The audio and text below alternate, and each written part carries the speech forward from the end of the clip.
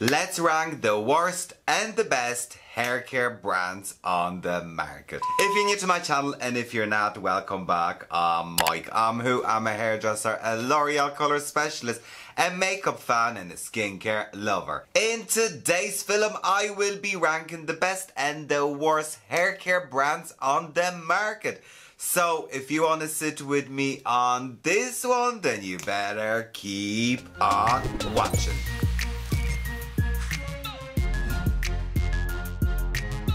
What is the story, everyone? In today's film, we are ranking the best and the worst hair care brands, and I am gonna I am concentrated on professional hair care range. I just thought it's fair. Do you know what? Get the professional together. We will do drugstore some other time, and we are really concentrating on hair care as in shampoo, conditioner, etc. We are not going into styling products because sometimes I find I may not like shampoo or the conditioner, but I love the styling products from that range. So today we're really ranking just the best and the worst shampoos and the conditioners. For that, I am using Tear Maker. So you guys, we have I think 14 brands that we're gonna rank, and we have 4 categories. So we have the holy water, which are the products that are the holy water for your hair. Then we have Yes Please, which are products that I do love, but they're not a holy water. They're not the holy grail of hair products, but yes, please put them on my head. Then we have Does the Job, which means the product does the job, and if I don't have anything else in the shower or my bath, that will do the job. And then of course we do have Hypo Dirt, which is product for your bin or products I just do not like and I am quite disappointed with. Right, let's get right into it. Guys, nobody is safe. So starting off with the first brand, and over here I have all the brands on the bottom, and I just picked out all the professional brands that I know because I am not gonna say that something is good if I haven't fully tried it. So the first one over here we have is Biolash. Now, so Biolash is a very, very interesting brand. I love Biolash. I keep saying Biolash. I love Biolash. It's an amazing brand. The Scalp Sync shampoo is absolutely gorgeous. It is from naturally driven ingredients. It feels lovely on the scalp. However, this brand is gonna be Yes Please, definitely. No, Yes Please brand, it's not holy water. Even though I love this brand there, it's not enough in the range. It's not the holy grail of hairdressing, but I do like the brand and I do use it on my hair. Now, the next one over here we have is Kevin Murphy. Now, when it comes to Kevin Murphy, you guys, right, where do we start? Kevin Murphy is a lovely brand. Their styling products are amazing. I mean, their styling products are brilliant. However, every time I tried their shampoo or their conditioner, I was very disappointed. Now, they do the job, so basically they're gonna go in as Does the Job because they do the job, and if I had nothing else, I would wash my hair with that. Now, next thing we have 11 Australia, and I did review 11 Australia a very, very long time ago on my channel, and it did a grand job. However, I tried more of their products. Now, their styling products are brilliant, but I did try more of their shampoos and conditioners, and I was not so impressed. So, I mean, when it comes to 11 Australia, I must say it will be a Hypo Dirt. When it comes to shampoos and conditioners, because styling products they're absolutely amazing. It's just the shampoo and the conditioners there. For a professional hair care range, they're just not there. Right, next thing we have Davines, and Davines is absolutely amazing. I love what they do for the environment. I love the products. I love it in my hair. I love it in my clients' hair. I think Davines is a really, really good hair care brand, and Davines is the holy water of hair products. I definitely think Davines deserves a spot there. I think it's brilliant. It's good for the environment. It's sulfate free, so some of you may like it. I think Davines just ticks all the boxes. Right, you guys, the next range we have is Pureology. I love Pureology. I love the range. I love it in my own hair. I love that it's driven from naturally derived ingredients. I love that it's vegan. I love that it's all recyclable and good for the environment. However, the range is very, very small. I wish they extended the range. They had more products. I mean, there's only 7 families. We could do with a lot more. So for that, Pureology is gonna go into yes please, but it's a good product overall and I do love it. Right, next thing we have Bedhead. Now I haven't used Bedhead in a very long time. When it comes to TG and bed hair styling products, amazing, and that's what keeps happening. When it comes to styling products, they're brilliant. I love them, I can't get enough of them. But when it comes to their shampoos and conditioners, guys, they are literally a heap of dirt. I just can't put my finger on it. It's just not what we expect from a professional hair care range. It's nearly drugstore-like cheap feel to it when it comes to shampoos and the conditioner. It's very gimmicky, but the styling products are brilliant. Right, you guys, the next range we have is Kerastase, and Kerastase is a heap of dirt. Oh, imagine if I said that. No, Kerastase is, do you know what? When it comes to hair care, I think Kerastase just ticks all the boxes. Now, I know it's not perfect, but we do have a wide range of products. We have families for everything. We have dry hair, damaged hair. We do have scalp shampoos. We have for blondes. We have for curls and coils.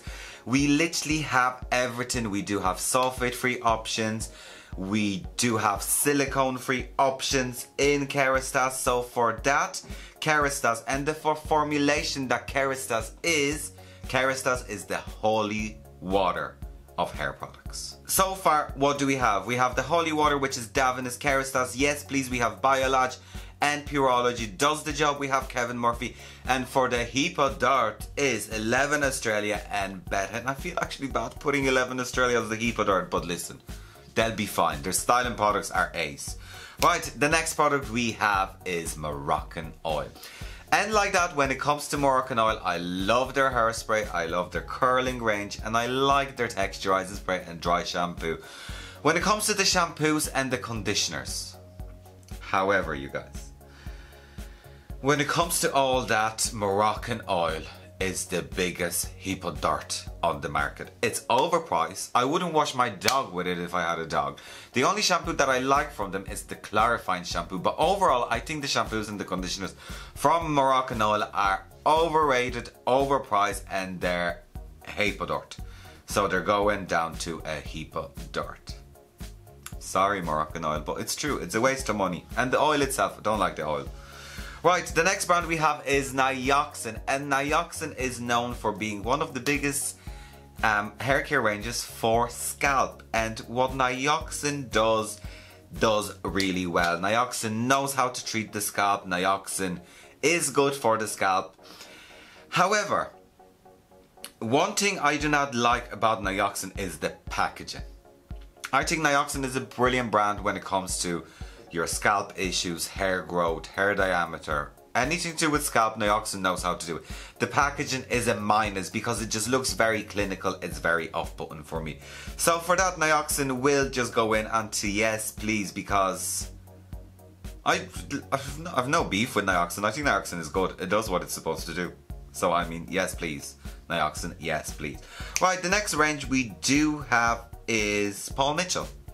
And Paul Mitchell is it's a very known brand. It's known for years. It's been around for a very long time. And Paul Mitchell is very good. It has some cult products. I call it the cult brand because it's been around for so long. However, Paul Mitchell, there isn't enough there for taking care of our hair. Like, they have good shampoos, as in like shampoo 1, 2, and 3, and then tea tree. Those are good core shampoos. But when it comes to more specified hair care, looking after your hair for damaged hair, blonde hair, there isn't enough. Like, the range is big, but it's not big. Do you know, there's a lot of products, but there isn't a lot of products. Their styling products are definitely a lot better than their shampoos and conditioners. But for that, I do love the tea tree shampoo and the shampoo 3. However, the rest of the brand and shampoos and the conditioners just meh. So for that, I will put... No, it's definitely not a heap of dirt because I use it in my own hair. It does the job. I mean, it does the job. I do like shampoo 1, I do like shampoo 2, I do like shampoo 3, I do like tea tree. I just don't think there is enough of products for certain hair types. Now, next thing we do have is Siri Expert. I love Siri Expert. Magnesium Silver, one of the best purple shampoos out there. Metal Detox Shampoo. I live for it. I'm using it currently on my hair. Pure Resource Shampoo. Amazing. Is it the holy water of hairdressing? Is it? Or is it yes please? is it? Now that's a tough one because I do like Siri Expert and there's some shampoos that I absolutely love. Do I think it's at the same standard as Kerastase? I do not. Kerastase is a lot more out there. It's a lot big. Now, Siri Expert did get a vamp up recently and the packaging is all recyclable and everything. Does it deserve to be in the holy water for that?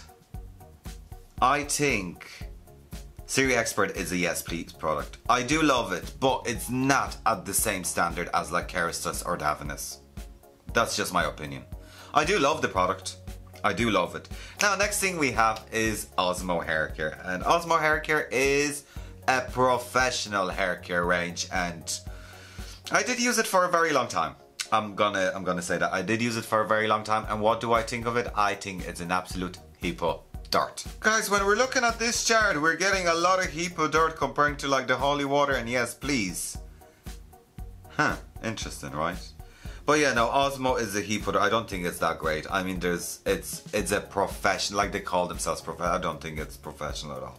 Right, next thing we have is Sebastian Professional. I love Sebastian styling products, and like that, we're going back. Styling products are amazing. The shampoos do the job basically.